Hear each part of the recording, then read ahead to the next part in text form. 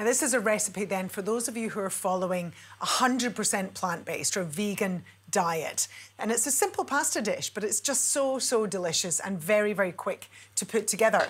So I'm going to use this beautiful slow-dried pasta. It really does make a difference. And pasta's low GI, it's slow-release carbohydrates, so it's really good for you and a great, easy, quick meal that's budget-friendly. So I'm actually a big fan of pasta. Now, I'm going to chop up my veggies.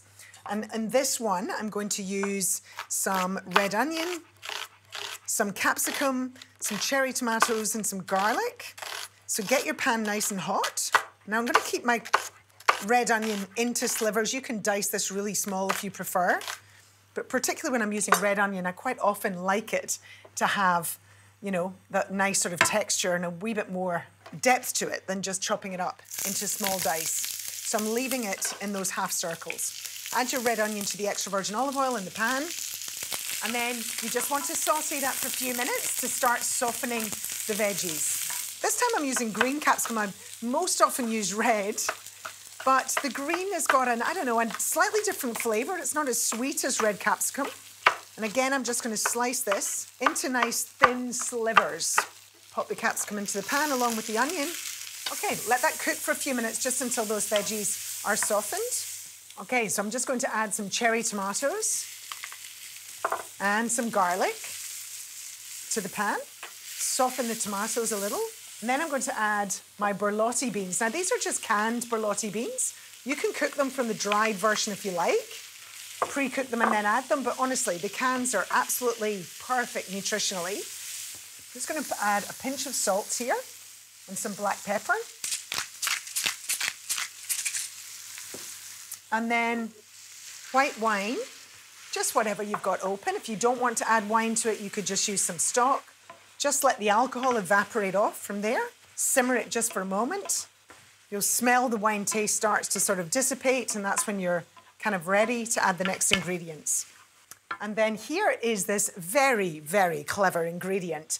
You know, in the old days, we hardly got any good vegan alternatives to animal foods, but this is an award-winning vegan cream, and you would not believe how close. I mean, I think the technology, I mean, look at that, it even looks like cream, which is great for those of you who want that versatility, want to recreate these kinds of dishes, get that creamy sauce, creamy pasta sauce kind of flavour, look and feel without having an animal product.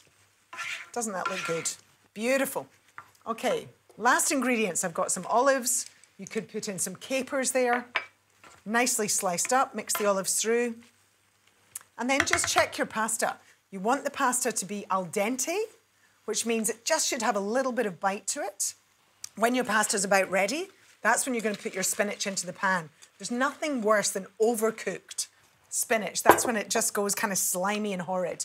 And then I want to add a generous amount of fresh basil. I will put some more on the top and just roughly rip it straight into the pan. And by doing that, you're also preserving a lot of the nutrients that are in those basil leaves, as well as in the spinach, including some of the vitamin C. Vitamin C's enemies are air, light, and heat. So the less that you can do to things like leafy greens that have some vitamin C present, the less you can do to them in your cooking, the better. Just add them through. So when I add this hot pasta, I can turn this off now, that's just going to help wilt the rest of that spinach down. Okay, give it all a good stir to combine. I'm going to add a touch more black pepper onto the top there. Check your seasoning to make sure you've got the right amount of salt. And we are ready to plate up. Look how glossy and lovely and creamy that pasta is. So just spoon it out. And I reckon this is good enough for if you want to do a meat-free or animal-free day. And then I'm just going to top it with, would you believe it, you can even get some vegan Parmesan cheese. So that goes onto the top, adds a bit of extra flavour, and then just a few little basil leaves on the top just to finish off. And that is a vegan meal that anyone is going to love, I reckon.